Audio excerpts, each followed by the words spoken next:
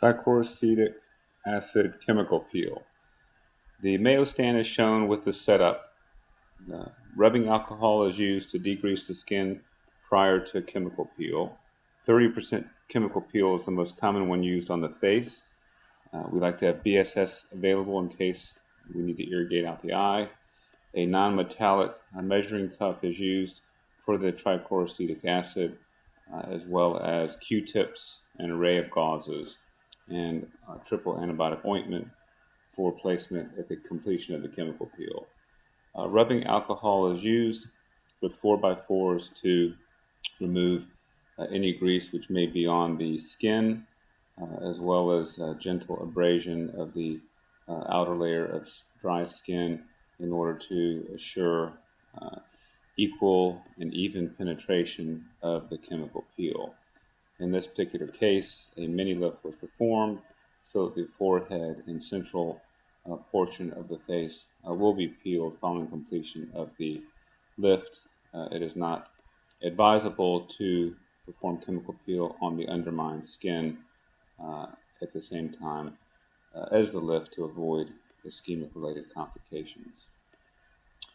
Following removal of any cutaneous grease from the skin and lipids, the 30% TCA is poured into a glass medicine cup.